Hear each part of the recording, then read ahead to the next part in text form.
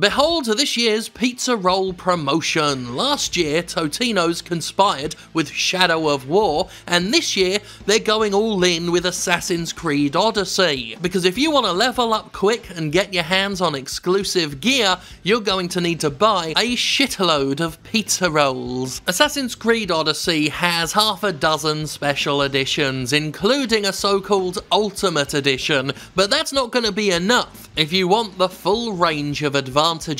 The more pizza rolls you buy, the more shit you will get in Assassin's Creed Odyssey. Alongside XP boosts, you will also get your hands on exclusive weapons. You buy one pack, you get an XP boost. You buy a second pack of those tasty pizza rolls, you'll get the Horn of Ares sickle sword. Get a third pack, you'll get the Bighorn bow, and the rest of them, up to 12 purchases, will get you more XP boosts. So if you want some extra gear and the ability to level up quickly, you're going to need to buy 12 separate Totino's products. As if that wasn't enough, as if the corporate handjobbing wasn't going around enough for you, Walmart is in on the action as well. If you buy the Totino's products at Walmart, you will also get the exclusive Ram Axe heavy weapon, which you can only get at Walmart and only if you buy a 120 pack of pizza rolls. Selling half a dozen special editions isn't enough for Ubisoft, and it won't be enough to get everything, even in the Ultimate Edition. Once again, Ubisoft doesn't know what the word ultimate means. It's sub-ultimate. You can't get everything. You need pizza rolls. Tell me again how game publishers, big AAA game publishers, can't afford to make video games,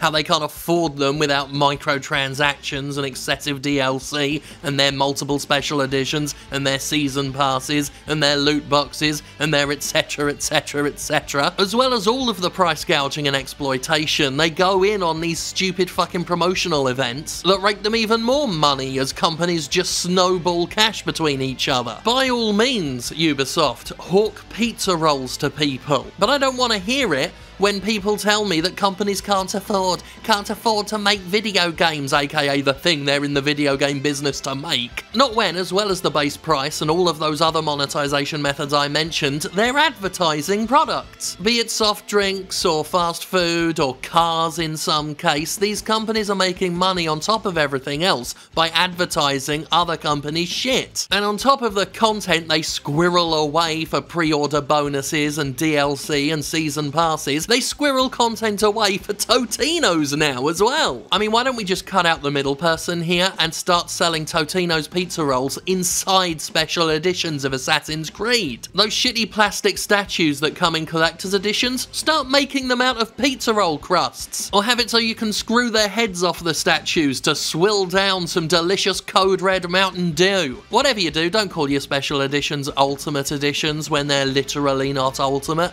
Don't call anything an Ultimate Edition if there's other DLC to be gotten. At best, it's a reckless misuse of the word ultimate, and at worst, it's blatant false fucking advertising. Then again, Assassin's Creed Odyssey has editions more expensive than the Ultimate Edition, meaning there are Ultimate editions, but that's par for the course with Ubisoft. A company that mutilates language about as much as it mutilates the concept of a simple business transaction. This is on top of the news that they're bringing out an Assassin's Creed Amazon Echo, shaped sort of like a helmet, in this mangled way, just in case any of you might be worried that Assassin's Creed won't make enough cash, won't make all of the cash that is conceivable in the world. We got Totino's and we've got an Alexios.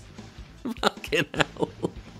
None of it's enough. None of it's enough. So just to give you a brief and not at all comprehensive rundown of everything Assassin's Creed Odyssey is flogging, you got your Standard Edition, your Deluxe Edition, your Gold Edition, your Ultimate Edition, your Medusa Edition, your Spartan Edition, your Pantheon Edition. Oh, that's 3 more editions more ultimate than the Ultimate Edition. You've got an exclusive Totino's deal, you've got an exclusive Walmart with Totino's deal, you got an Amazon Echo, you got merchandise, by the way. They've already got Assassin's Creed Odyssey merchandise merchandise on their store, and that's on top of separately selling your DLC and your season pass and all that bollocks. So tell me again how video games are too expensive to make and how game publishers are poor. And Ubisoft does this with every single game now, almost. Any single game, at least on the AAA level, has to have spreadsheets attached so you know what's in which special edition. It'll have its tie-ins, it'll have its opulent